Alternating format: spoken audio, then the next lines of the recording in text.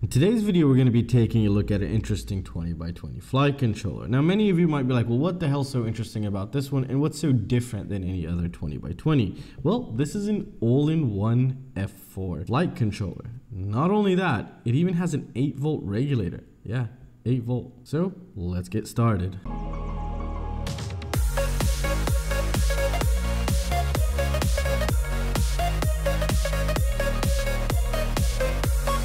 So in this video, we're going to be covering the connection guide, basically help you understand how to connect this because this is an F4. We'll also talk slightly about HGLRC because HGLRC has been going through a lot of changes and it's for the better for everybody. Even I've noticed it. Their micro quadcopters are insane. They come out tuned and they're just lasting a very great time, which is something really great. They've completely redesigned and rethought everything because they did have terrible quality at times or questionable quality at times. But in the recent days, in their latest product lines, they are really taking their time creating and developing these really nice boards. As you can tell, it even has conformal coating, which costs them a little bit extra, but it's also really nice to have because this adds a little bit of water resistance to the board, which is also great. You know, it's an extra layer of security when you're buying this board, basically. But as you can tell, the design is somewhat pretty unique in a way. Well, it's not unique. We're actually seeing this quite often now.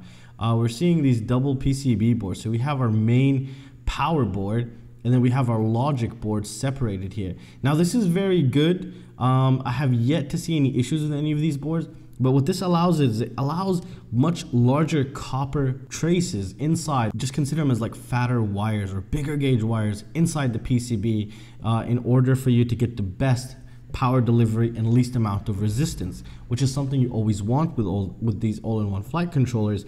And they've actually tried to do that here. And I am quite impressed and very happy that they've even managed to place an 8-volt regulator. So it has a 5-volt 3 amp and a 1.5 amp 8-volt regulator. And I think the DJI FPV system can connect right into this. So that is just phenomenal, to be honest. Now the footprint is somewhat larger than other 20x20s, but I think it's the smallest 20x20 AIO footprint there is currently in the market, which is also a huge addition. If you know one that is slightly smaller than this, let us know down in the comment section. But don't forget, this has everything. It has OSD, MPU 6000, F4, even a barometer, and we have an 8-volt and 5-volt proper switching regulators here, which is also something really nice to have. Not only that, a connector if you wanted to do a 4-in-1 ESC, even though that would defeat the whole purpose of all-in-one, but they've stayed flexible in order to meet everybody's demand. Now let's begin the connection setup here. So first we're going to start off with the camera, VTX, then we're going to do the receivers, whether it's iBus, S-Bus, Spectrum. We'll cover all of those all together, even Crossfire if you're into that. Now let's get started with the camera here. So the camera is going to be a very straightforward process. It's going to go up in the front right here. The first one right here, we would have 5 volts, which is the red wire for your camera. Ground is the black wire of your camera. Cam is the yellow wire of your camera. We also have cam control here. So if your camera has OSD wire, you connect it right here and actually control it, which is really, really great. Now, if you also needed, for some reason, battery voltage, you can access that right there, which is really nice. That, you know, some people need that for something else, and you have that available if you needed to. Now, the 8-volt regulator is going to be right here. Then we have, which is, for example, the video transmitter. That's where you'd want to actually connect it because that'll be the most filtered part of the whole system for the video transmitter, which is something you also want. So the red wire of your video transmitter would go to the 8-volt right here. Then we have the black wire, which is the ground. Then the yellow wire of your video transmitter would be right here. Now, if you had smart audio or the TRAP protocol, then you're going to want to go to TX2. So TX2 or UART2 will be the smart audio in the Betaflight ports tab. So keep that in mind. That's where you'd want to enable it. But I think it's already enabled by default, so you should be good to go. Also, something I forgot to mention earlier, the orientation of the board. It's supposed to be installed your quadcopter like this. Make sure you do that unless you know what you're doing, because this is motor 1, motor 2, motor 3, and motor 4. We'll get into the ESC connection in a bit here.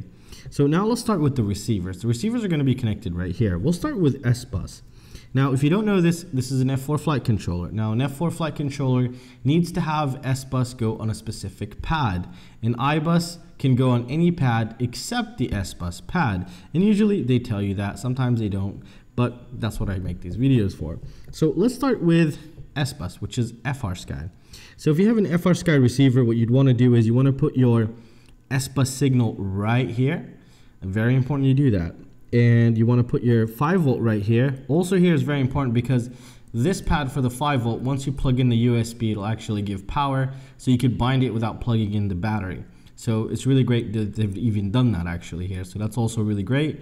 And here we have another ground, which would be the black wire for your receiver. So black wire receiver, red wire receiver, and the S-bus signal wire right here, whatever color it might be. So these three. Now, if you also wanted smart port for your receiver, which is basically telemetry, you'd want to set that up because they've inverted the TX1 right here, so you can get your smart port telemetry, or inverted it, so you'll be totally fine in that perspective, which is also very thoughtful here.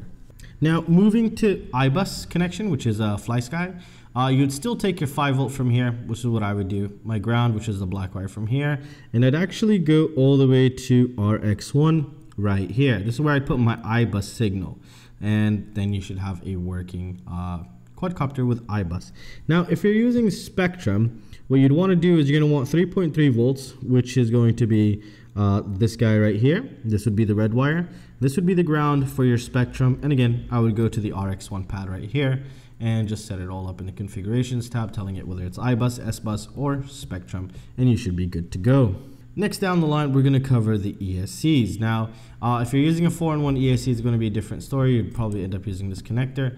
But if you're not, you're going to want to use these. This is why the whole reason it's an all-in-one flight controller, which means the power distribution board is built into it. So it takes battery voltage and gives the ESCs power. These are single ESCs. So if you take a look at these pads, you'll see the plus. So if you had a single ESC, just imagine a little square right here.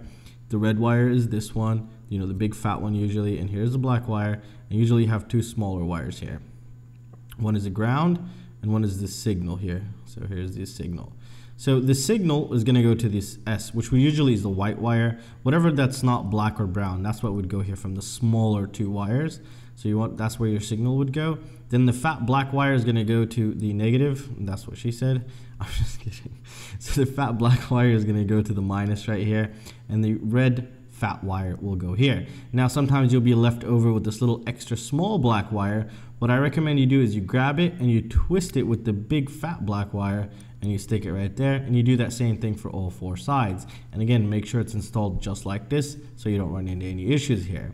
And you're still left with a bunch of UARTs and even sensor tabs. And again, you even have a barometer right there, which is actually pretty insane that they're able to fit everything on this board. They're just getting crazier and crazier now. And something really nice. Ooh, this is really nice too. So check this out. These pads are split here, and you can, you know, it makes it a little bit easier for you to add, for example, a low ESR capacitor, which is kind of needed. They don't provide that, so keep that in mind.